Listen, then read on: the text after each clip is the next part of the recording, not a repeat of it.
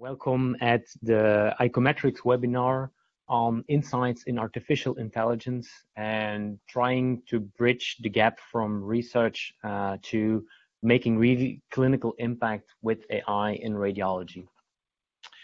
Today's webinar will be presented by Dr. Saurabh Jain and Dr. N Tanenbaum. And just as a background, before presenting our fantastic speakers, I shortly want to introduce icometrics and our product icobrain to you. Icometrics is a company with headquarters in Leuven, Belgium, and also having an office in Chicago in the US. It was founded in 2011, and in the meantime, it has grown to a team of 45 people. And we are driven to try to transform patient care by the use of imaging AI. So that is also a close relationship with today's webinar. So today we have a product on the market called icobrain, which is CE marked and FDA cleared, and it contains 5 reports that have applications in multiple sclerosis, dementia, and traumatic brain injury. All of this is built on a strong scientific basis of over 130 publications. Here's just a very quick overview of the reports. We have reports for with application in multiple sclerosis, that's icobrain MS.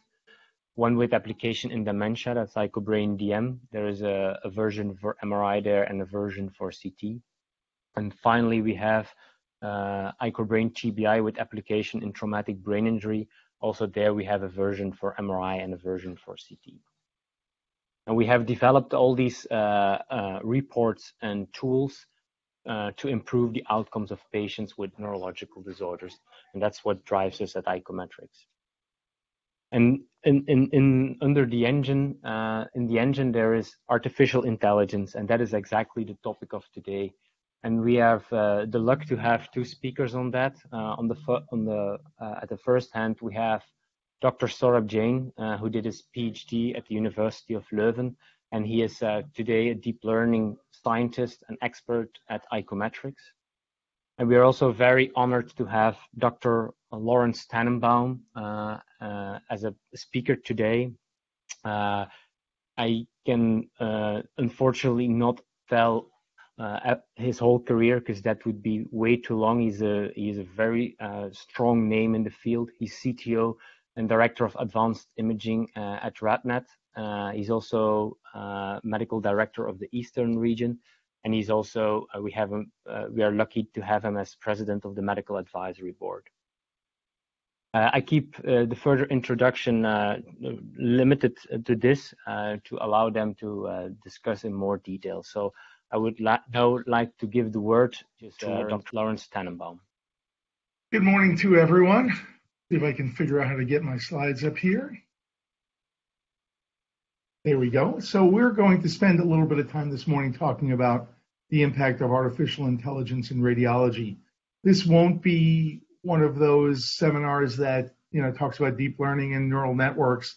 We're really going to give a sense of where the technology is approaching practical application in imaging, and we'll set the tone with a little bit of an overview as to where AI is in society today. So we'll talk a little bit about the hype and reality of AI. We'll talk about its inherent strengths and limitations, and then we'll move on to the impact in terms of scanning and quantitative imaging and reconstruction when we're done with that. So it helps to discuss what the definition of AI is, and it's a branch of computer science devoted to processes that lets machines do things that are normally associated with human intelligence, such as reasoning, learning, and self-improvement. It's essentially technology that lets machines sense, comprehend, act, and learn.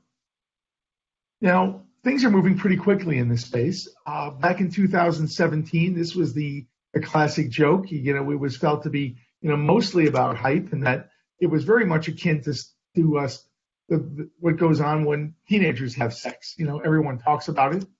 Everyone thinks everyone else is doing it, so they say they're doing it. But really, at the time, nobody really knew how to do it. And things have shifted quite a bit since 2017. At the end of 2019 now, and now as you can see, the program committee for RSNA is made up of all robots. Not quite. But on the other hand, you can see that things are certainly moving and persisting in this space. You can see that despite the fact that that funding has ramped up quite a bit, it continues to rise quarter by quarter. And perhaps a really important sign is that this is no longer the sole purvey of small startups and labs. You can see that there are patents being submitted by the big OEM vendors, in very high numbers. It's known to be one of the key technologies to impact healthcare. You can see that between big data analytics, which really is, in the AI sphere, as well as other forms of AI, you're right at the top of the ladder there in terms of technologies that impact healthcare. Back in 2018, about 50% of healthcare organizations were either actively using AI or actively planning to use AI. And frankly, artificial intelligence applications are all around us. You've seen those creepy ads that follow us around from website to website. Uber, knows where you are. Tinder knows where you've been. It's a pretty compelling evidence that this technology is everywhere. Yeah, and there have been some fairly flamboyant wins for AI, which ideally would exceed human capabilities in beating humans. This is the famous Go champion looking a little bit down after he lost to a machine. As you know, the autonomous driving is getting closer and closer. The image on the lower left-hand side is actually a Tesla truck prototype. And looking at this chart, which is a map of the error rate, you can see that computers are doing better at image reconstruction than humans, and computers have already achieved better results than humans at speech recognition. So things are moving along quite quickly.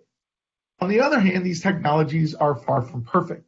We know that these self-driving systems crash when the humans become inattentive, and sometimes the human has to override the computer intelligence, like Sully did just outside my window here in New York not too long ago.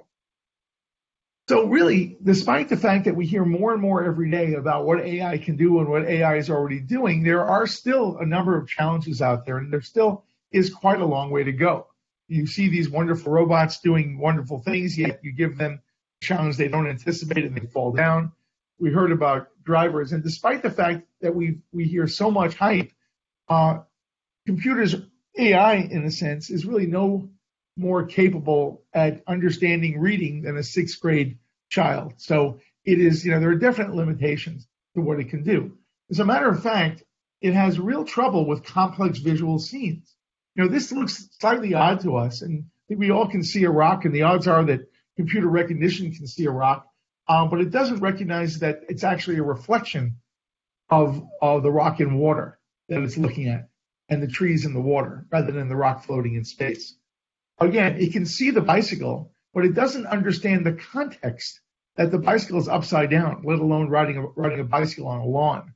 It knows that, this is a cow in the middle of your picture, but it doesn't understand why it doesn't understand that it's odd that the cow is drinking a cocktail, or there's a duck watching TV on the roof, but it may recognize a duck and it may recognize a TV. So areas where AI really doesn't do well is in reasoning. It doesn't do well with context.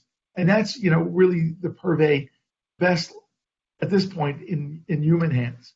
Now, as I said beforehand, it does remarkably good work with image recognition. It does a really nice job telling Dalmatians from, chocolate chip ice cream, let's say.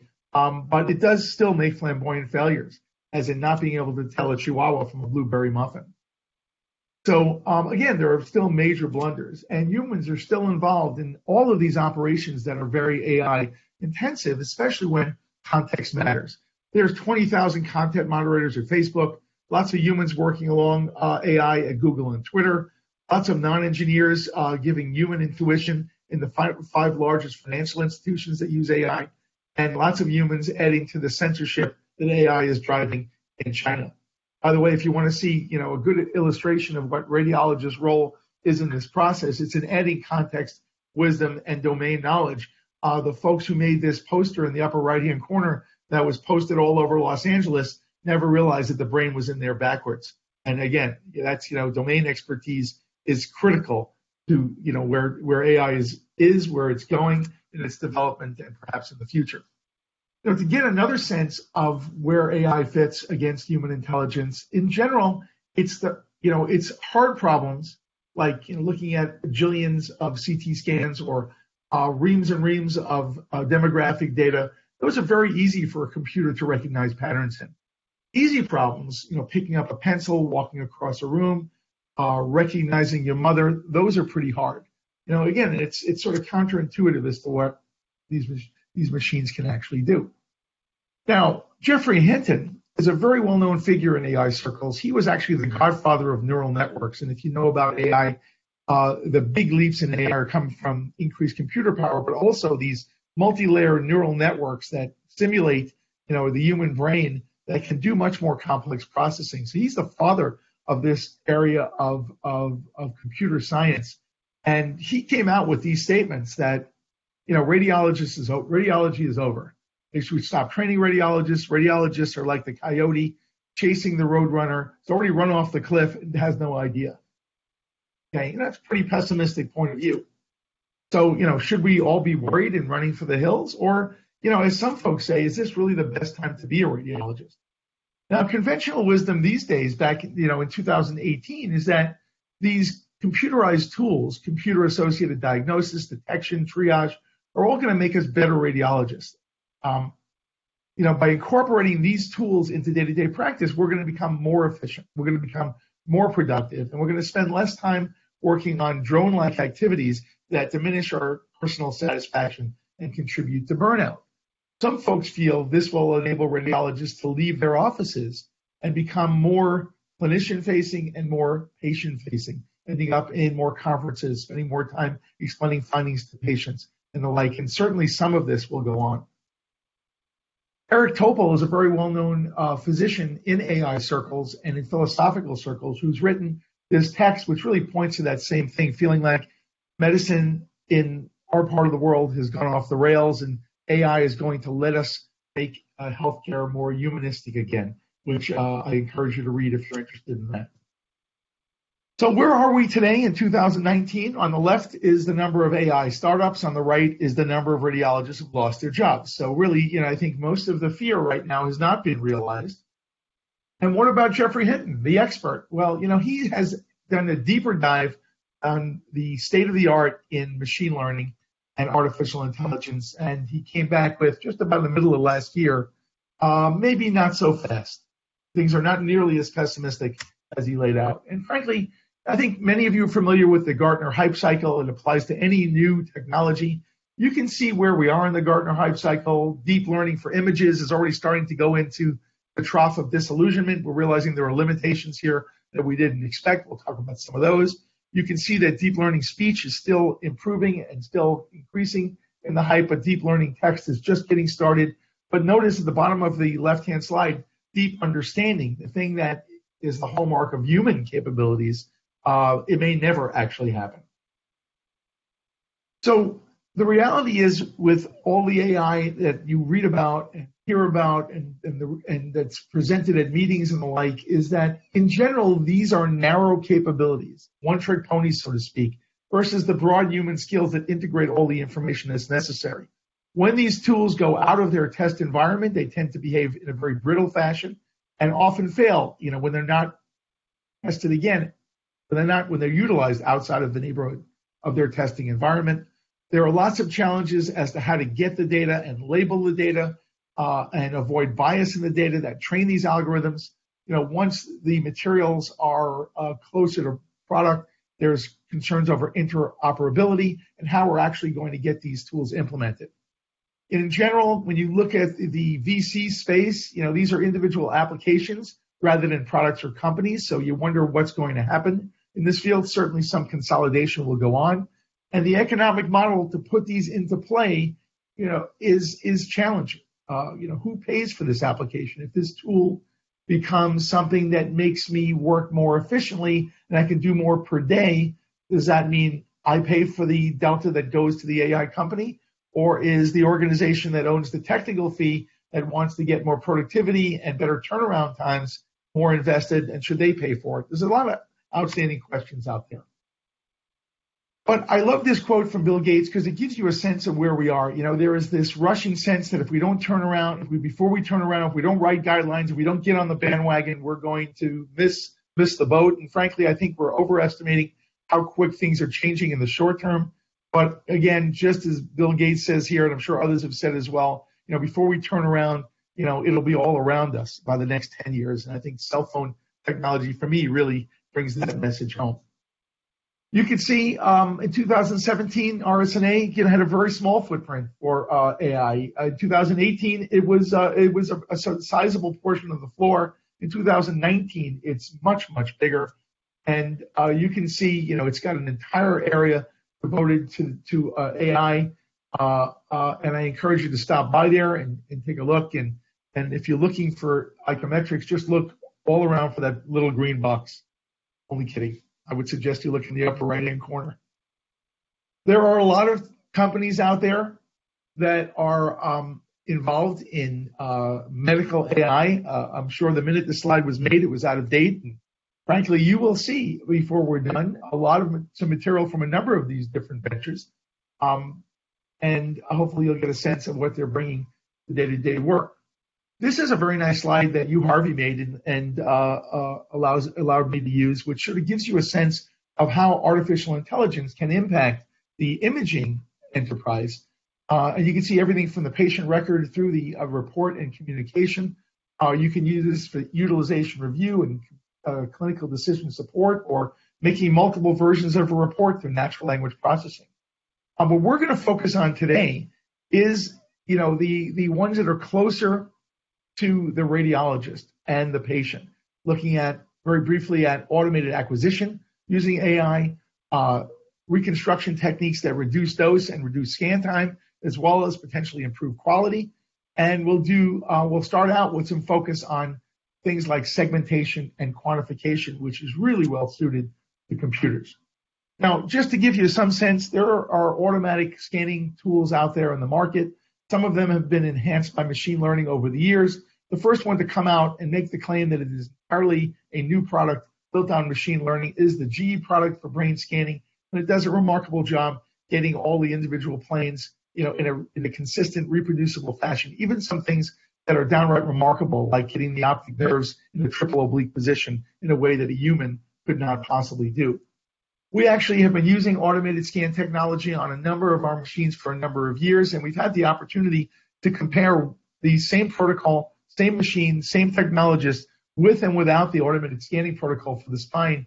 And you can see from this particular chart, the average scan time when we have automated scanning is a few minutes shorter than the ones that are done without automatic scanning. Just a little more efficient, a little more reproducible, fewer repeated scans, whatever it is. With after 100 or so exams on each one, you can certainly see the statistically significant difference in scan time. So, with all of this in mind, I think it's pretty clear that computers are going to, or machine intelligence is going to make a pass at our data before we get it. And frankly, one of the greatest areas for this is going to be in quantification tasks, which we struggle with in many ways, that machines can do really well. And segmentation tasks as well are really ideally suited to machine learning and artificial intelligence. And really none of us wants to sit there and measure lesions on serial exams in 3 dimensions, as well as register them and make the interpretation easier. I heard a quote from a colleague who does a lot of liver oncology, who said when he looks at serial exams, it takes him 20 minutes to simply get the images aligned, okay, let alone align the lesions and the like. So this kind of frustrating drone-like work can be done by computers. So segmentation, as I mentioned, is really one of the lower-hanging fruits out there. It's been done almost throughout the entire body, and we're going to focus today on segmentation applications that work in the brain. You can see how you can segment gray matter, you can segment white matter, you can segment the extraaxial spaces, you can segment even white matter lesions, which can help with your interrogation of certain diseases. Now, the icometrics product for segmentation and quantification has a combination of rules-based inputs, which are refined by neural networks, particularly on this segmentation side, which improve the quality of its work. These are what the icometrics report look like, and we'll focus in again in a moment, but it actually gives you some of the things that are either useful for routine clinical surveillance, as well as more erudite and quantitative assessments, which may correlate with outcome, brain white matter volume, gray matter volume, as well as giving us the real comparative to normal populations, giving us the perspective on what we need in the day-to-day work. Now, if you look at the left-hand side of your screen, you'll see an individual patient's exam in 2018. On the right-hand side of your screen, you'll see an individual patient's exam in 2019. And in the middle, you see what the machine intelligence has done to identify, segment, and characterize these lesions. As we go through, notice that the new lesions are in red. That might be a little easier to detect visually, but when you start thinking about in a patient with 30 lesions, which ones are getting bigger, which ones are getting smaller, which ones are staying the same, which ones are new, and what the overall lesion volume is, you can see it goes beyond human capabilities. So the reports actually have, lots of detailed information in them. You can see on the right-hand side, we've got whole brain and gray matter volumes. You can compare, you can get a sense of where it fits in a normative percentile. If you look down at the lower right-hand part of your screen, you see these charts. You see a white X and a black X. Those are two different points in the life of this patient. And you can see how things are progressing in terms of the volumes. If you take a closer look at the left-hand side, you can see the volume of flare hyperintensities and T1 hypointensities, how much change has gone on. Looks like the volume of lesions has gone down, even though there are new lesions and some enlarging lesions. So this is really powerful information to be able to deliver to the referring doctor. And again, a little closer view at the interval changes over time and where this fits in terms of where this patient's brain volumes currently fit on a normative percentile. It has been shown in a publication, you see the reference down on the lower left-hand side, that if you use these quantitative tools, these are quantitative and segmentation tools, you get better inter-rater and intra-rater performance, which is really what you want. Consistency within your practice, consistency within yourself when you're reporting these examinations. The same paper showed that the diagnosis was changed because the sensitivity and ability to characterize lesions was improved. I think that's very compelling. And clinically, this sometimes led to changes in treatment, or would have led to changes in treatment that would have been beneficial for the patient and beneficial for the healthcare system. But again, I think as a key theme when it comes to radiologist and radiology enterprise utilization of these tools, one of the key things that these tools have to be able to do is make us more efficient. And you can see that with the assistance of the machine intelligence, the prepared reports, the lesion highlighting, we will get through more reports per day than we could without these tools. And I think that's a key thing to have. So in essence, you get these segmentations, which are easier to interpret, better for communication. You get all the quantitative reports, which can be useful for a number of circumstances, including outcome measures. And again, on the theme of efficiency, you actually can have these findings pre-populated into a report that you can customize and to the institution's preferences and biases. So again, the tool is doing its job in terms of improving care, potentially improving outcomes, but certainly improving efficiency as we go along. So again, I think this is really remarkable and real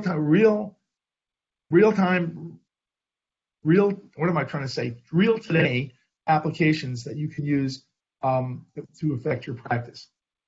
Now, the same tools are being used for traumatic brain injury as well. And in acute traumatic brain injury, there's a lot of goals. One is, obviously to recognize the findings, but again, to get quantitative measures of these findings can be very, very helpful because it can correlate with clinical management and perhaps with outcome. These tools can actually segment epidural, subdural, and intraparenchymal hemorrhages. It can get measurements of cisternal volume. It can quantify midline shift. It can look at ventricular volume to avoid all of those arguments you have every day, the ventricles bigger and smaller. It can also compare to normative populations. And as you can see, it does these nice segmentations. Again, the icobrain product here uses neural networks to improve the segmentation of these lesions. And here you can see a really nice example, but a compelling example for the technology. You see on the right-hand side, we are segmenting the hyperdensities, which our radiologists might call hemorrhages.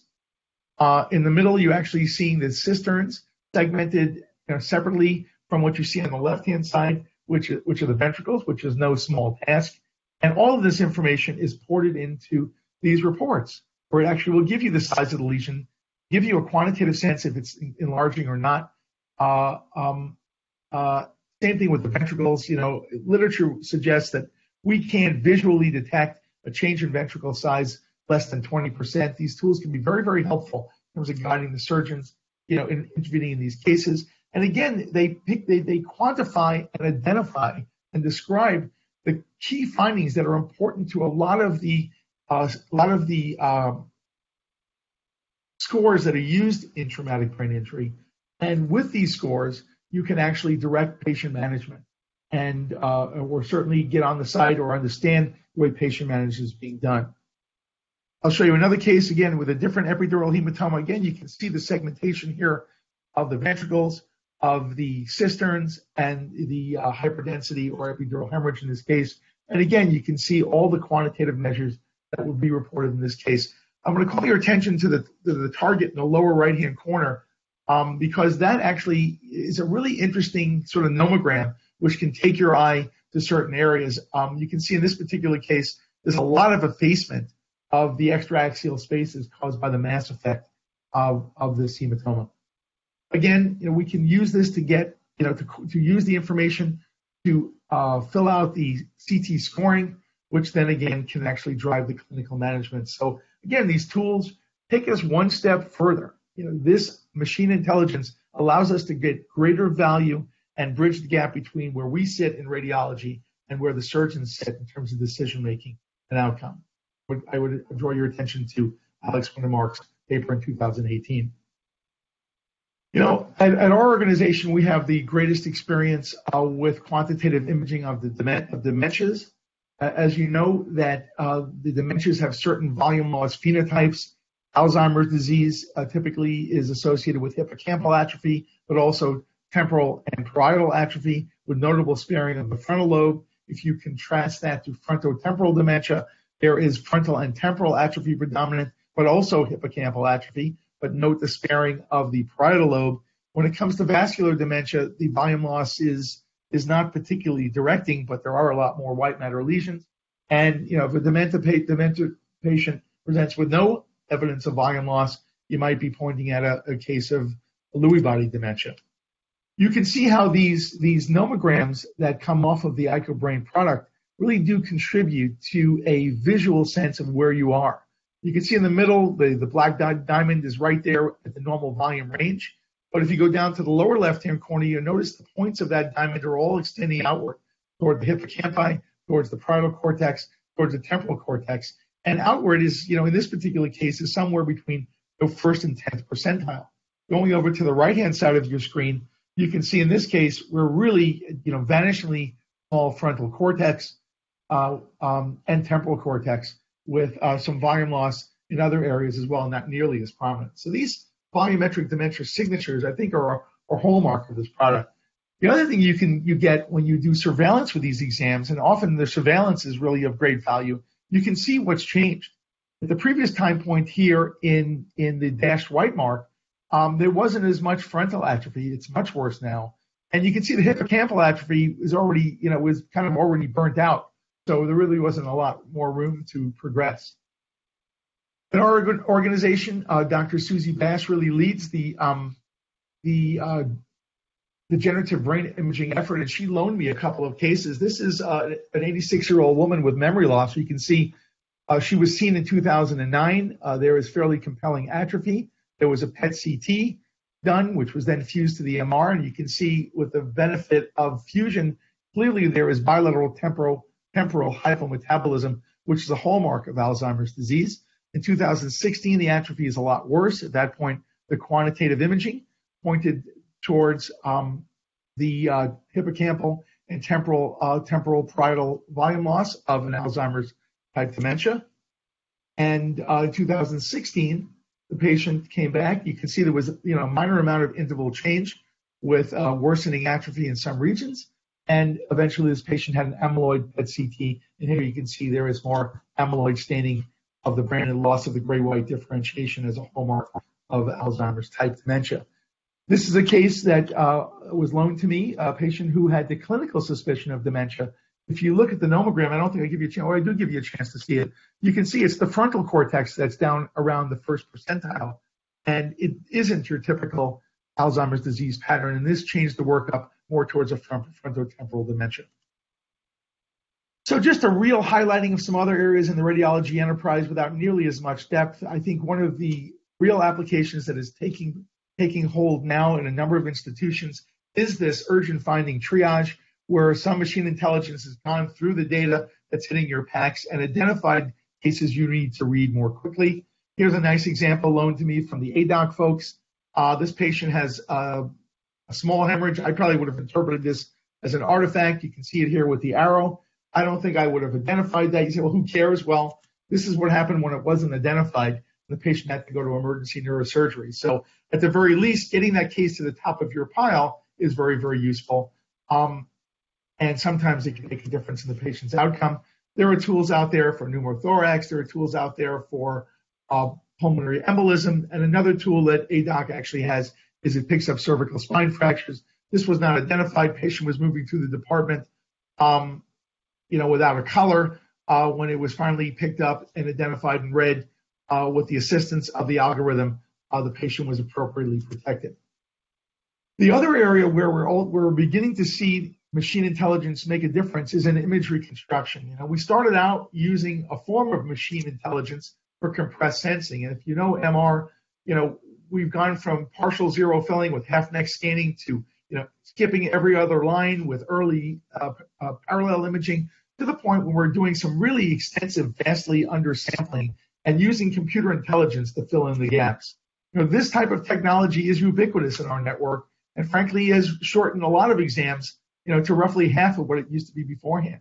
The same exam that was routinely done in about 5 minutes is now routinely done in our institutions in 2.5. Iterative reconstruction techniques changed the way that CT was done in reducing the amount of dose, and there are iterative reconstruction techniques out there like this one from Medic Vision that allows you to take an exam, accelerate it to the point where it gets noisy, middle image, and then clean that image up and maintain the image integrity, image on the right. So here, in roughly half the scan time, you can see a gorgeous looking image. And that's kind of the work we see with CT. As a matter of fact, CT's been around for a while, but there were complaints about CT image reconstruction. They felt that it was a little too weird, a little too waxy. There are new versions of iterative reconstruction available on the market from 2 different vendors, GE and Canon. Both are marketing machine learning, AI-based image reconstructions that more closely emulate the look that we expect from a CT scan, yet still maintain their low dose performance. We're working with one of the big vendors. This is a GE product looking at true deep learning reconstruction based on raw data for routine branded spine imaging. It allows you to take an image that looks a lot like a 1.5 on the left and turn it into an image that looks a lot like a 3T on the right. This is from our research. It takes the image on the left-hand side. This is the same data and turns it into the images in the middle on the right-hand side, which are clearly higher in spatial resolution. It has learned to recognize truncation artifact and eliminate it. And certainly the noise reduction is impressive. Here you can see on, off, left to right across your screen, the PD and the T2. You'll notice the images are cleaner, they're actually sharper, and there's less truncation artifact, largely evidenced by the fact that the cord looks larger. Truncation artifact in a sagittal spine image makes everything look a little smaller and a little older. One step beyond this, in my opinion, is the ability to do super resolution. With these tools, you actually train on high-resolution data sets, which then can be the machine learning algorithm, in this case, just recently FDA cleared from subtle MR, can remember what the high-res details are. You can then do a really fast, low resolution scan. But frankly, that's a low spatial resolution scan. Some of our early observations suggest that when you reduce the spatial resolution, you can increase the contrast resolution. But nevertheless, a low spatial resolution scan can be done, saving significant scan time, and then the algorithm can bring that resolution back, is what you see on the right-hand side, a form of super resolution. We actually tested this, prospectively in our institution, looking at 3D flare, and we just submitted these abstracts to the next round of meetings. And here you see the fundamental experiment that we did. On the left-hand side is the routine standard of care scan. On the right-hand side is the accelerated faster scan with lower spatial resolution, maybe better contrast resolution. And in the middle is what the artificial intelligence did with the right-hand image. It created a super resolution image with lower noise and perhaps the same low contrast detectability as the low-res scan, which sometimes can outperform the high-res scan. Here again, you see the experiment. Left-hand side, standard of care scan, a little noisy because we're going for an isotropic scan. We dumb it down to go faster on the right-hand side and use machine intelligence to give you the image you have at the top. And without giving you all the results, the images with deep learning were superior across the board. So we've covered a lot of things in my time. I probably exceeded it. I'm afraid to look at how long it was, but we hopefully have given you some sense as to where all these things fit and the promise of where we are today and where we're going. Again, I think there's a lot ahead of us, and you can't do an AI talk without a few aphorisms, and this is my favorite Yogi Berra aphorism. And again, if you want to be involved with where the future is going, the best way to do that is to create it. Thank you for your attention. Thank you so much, Dr. Tanenbaum. It was a really nice overview with fascinating real-world examples. I propose to directly continue to Dr. Jain, who works at icometrics, for showing the AI in icobrain. Saurabh, Dr. Jain, the floor is yours. All right. Thank you very much, Dirk. Before we even go into details about what are the tech methods that we use in icobrain, first let's understand the three terminologies which are often used as synonyms, but this is not correct. The first thing is artificial intelligence. It can be any technique that helps the computer to mimic human reasoning. It can be, for example, domain-based knowledge rules that we can use here. In machine learning, we do not define these rules very explicitly. The underlying model can segment the input image using rules which either are learned from the training data or under a certain model assumption. The former one, where we use the training data, is called supervised learning, and the latter is called unsupervised because we do not use any training data there. In supervised machine learning, we have to define handcrafted features by ourselves. These features helps the model to relate input and output. For example, these features could be color or texture information. When the complexity of the problem is very high, it's become very difficult to define what kind of features would be beneficial to help the computer to perform its task. And that's where the deep learning comes into picture, where we do not have to define any handcrafting of the features. The good thing about deep learning is it can learn those features from the image itself, which are very specific towards a particular task. And the second thing which I would like to also briefly mention first are the three terminologies that are often used is detection, binary segmentation, and multi-class segmentation. In detection, our interest is to define the area of interest, which is of what we want. For example, in this case, we are interested in defining where are the hyperdensities present in this TBI case. In binary segmentation, which is a bit more complex than the detection, that where we are interested in finding the exact contour of this hyperdensity. And here we have to label every single voxel, whether it belongs to a hyperdensity or not.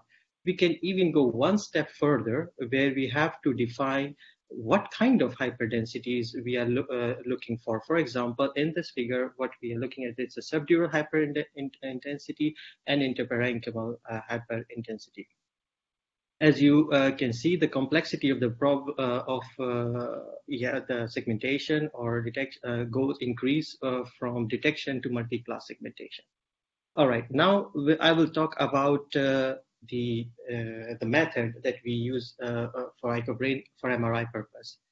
We start with, we have T1 and a flare image, and we segment the T1 image into its three classes, and three classes here are gray matter, white matter, and CSF. And we segment the hyperintensities in the flare. So there is like a magic box everyone thinks about, but today we will go through what is this magic box and how actually it works. The magic box is called as the expectation maximization algorithm, and it's an unsupervised machine learning. So just to mention again that in unsupervised machine learning, we do not use any training data. Let's go a bit more into detail to understand how expectation maximization algorithm works. In expectation maximization algorithm, we first of all assume that the classes that we want to segment, which are here gray matter, white matter, and CSF, have a Gaussian distribution. And what is a Gaussian distribution? It's a bell-shaped curve which is characterized by the mean and the standard deviation. And since each class has its own Gaussian distribution, it is we can see it's a Gaussian mixture model where we have to make sure that the three classes that the Gaussian distribution we want to find still behave that their overall distribution is close to the actual brain histogram. To start the EM, first we have to initialize the priors. Priors are the probability or to start with where likely that we will find the gray matter, white matter, and CSF in the patient space. And for that, we propagate the priors from the MNI space towards the patient space. Next step is called the expectation step. In this step, we calculate the posterior probability for each pixel in an image for each class using the priors that we have calculated in step 3 and under the assumption that each class can be modeled as a Gaussian distribution. The next step is called the maximization step, where we update our model parameters, which are the mean and the variance for each class using the posterior probability. We iterate between step 4 and step 5 till there is no further change in the model parameters. And finally, what we see that we find our Gaussian distribution for the three classes that we are looking for is still still following the overall distribution of brain intensities. And this is how it looks in terms of segmentation. This is the example which is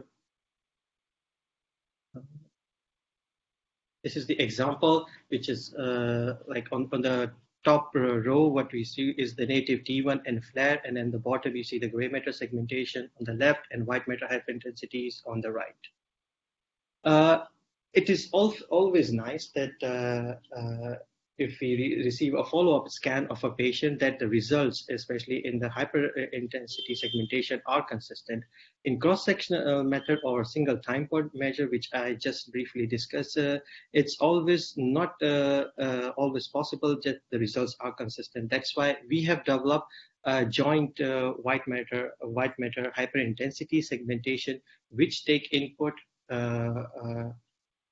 the time point 1 and time point 2, both T1 and flare, and jointly refine the segmentation of time point 1 and time point 2 to make sure that there is a consistency in the segmentation without compromising on the accuracy part. The underlying model in the joint hyperintensity segmentation is also SegEM, and here we model three classes, which are growth class, signifying new and enlarging hyperintensity, static class, where there is no change between time point 1 and 2, and shrinkage, where it's disappearing and shrinking of the hyperintensity lesion. And just comparing here, just to give an idea how it has improved from a cross-sectional method or the single time point segmentation, here we see that it has improved a lot in giving a consistent result here, and also finding actually an hyperintensity which was actually missed at time point 1 in our cross-sectional measure. So it really helps us to get a consistent result. And this is in this slide, which is has already been shown, where we see on the left is the time point 1 flare, on the right we see the time point 2 flare in between the icobrain segmentation, where in red is the new lesion, in orange is the enlarging, and pre-existing in the green.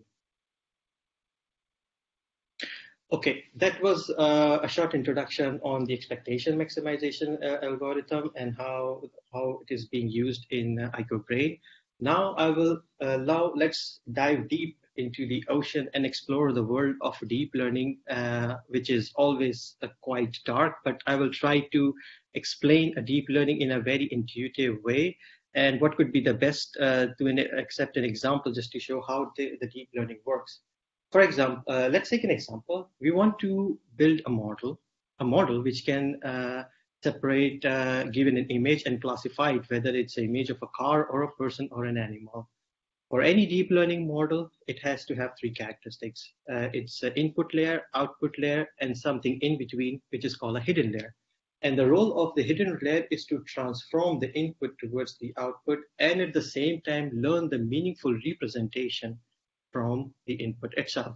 For example, in this first layer, the network thinks that the color, horizontal line, vertical line are useful. And then based on that, it builds more complex features for such as corners and contours. And then top, slowly it builds the representation of the object. And especially the ones which help is to discriminate the different objects itself. Looking at how it is being used in icobrain, we use a deep learning model in our TBI product for CT, where we segment the hyperdensities as well as the ventricle segmentation. We start with a 3D or 3D CT image, and we then do a convolution with 32 filters, which can be compared from a layer here, and then followed by a 64 filter, which can be compared with the neurons that you see here, and then we downsample the image and then do convolution. We keep on doing it till we reach to the lowest spatial resolution, and then we synthesize back the information towards the aim of doing the final lesion segmentation. The whole takeaway message from this slide is that during the contracting path, we find features which are useful, not only just to differentiate between the hyperdensities, but also allowing to synthesize the lesion or the hyperdensity information. Yeah. And this is what I just mentioned, that we start with a case where we run our model and we get the hyperdensity segmentation, which is in this case is a subdural hyperintensity and interparenchymal hyperdensity. And since it's a multi-class segmentation, it's always a quite challenging task for us. This is an example where we show the ventricle segmentation, the left and the right ventricle segmentation in different color, along with the fourth ventricle, then cistern in between, which I have not covered here because it's not the part of a deep learning at the moment, and then the hyper density one, which we have just shown. Okay, let's talk about some challenges that we face on a day-to-day basis about, especially on the clinical scan. The first and the foremost is about the reliability of icobrain. Since we receive scans from all over the world, it is very important that our results are very reliable, and we ensure this by doing an extensive validation on different kind of data sets, such that our performance is very, very good at the same time, and it has an impact provide valuable information to the clinicians. The second thing which I want to talk about is the problem in doing the brain tissue segmentation in the presence of an abnormality. Here I would like to take an example of MS. In MS, when the hyperintensity is present, it has an impact on doing the brain segmentation. In order to reduce this effect, we do lesion filling, and what we do in the lesion filling. In lesion filling, we first segment the hyperintensities on FLAIR, and those corresponding position on a T1, we fill it with the neighborhood white matter intensity. Okay, and the third thing is about the scan alignment of the longitudinal scan. Of course, when the patient goes second time for a follow-up, it is not in the same position as the previous time point. And in order to correct for this, we do the affine co-registration, which takes care of the rotation, translation, and a little bit of scaling if there is any. And fourth one is about the generalizability of the model. Deep learning models are often criticized that they do very well on a training data or on a specific data set. In order to make sure that that the model that we develop are well generalizable, we use a representative data both in the training and testing. And by representative, I mean we take scans from multiple scanner having wide range of protocols along with different disease state or injury, as in case of a TBI. So when it be run on a test case, it really gives a very good indication how well the model will behave. And last but not the least is about the model interpretability. Deep learning models are often seen as a black box. We don't know how it is making decisions, but it looks very fascinating that it can do very challenging tasks. Now we can have a look at how the network is making a decision with tools like saliency maps. And what are saliency maps? These maps are which can derive using the model. It can be seen as a heat map, which when we put on the input image, it shows us which part of the image was used to derive the information towards the final segmentation. It already gives a very good idea whether the model has really learned the right features to distinguish among, for example, hyperdensities or for any classification task. So it just helps to understand whether is it a really a meaningful model or not. With this, I would like to give back floor to Jack Smith. Thank you. Thank you very much, Saurabh, and thank you for this nice overview of how AI helped us in icobrain. I would like to also recommend everyone that is joining to subscribe to our newsletter, which you can find on the website by going to icometrics.com.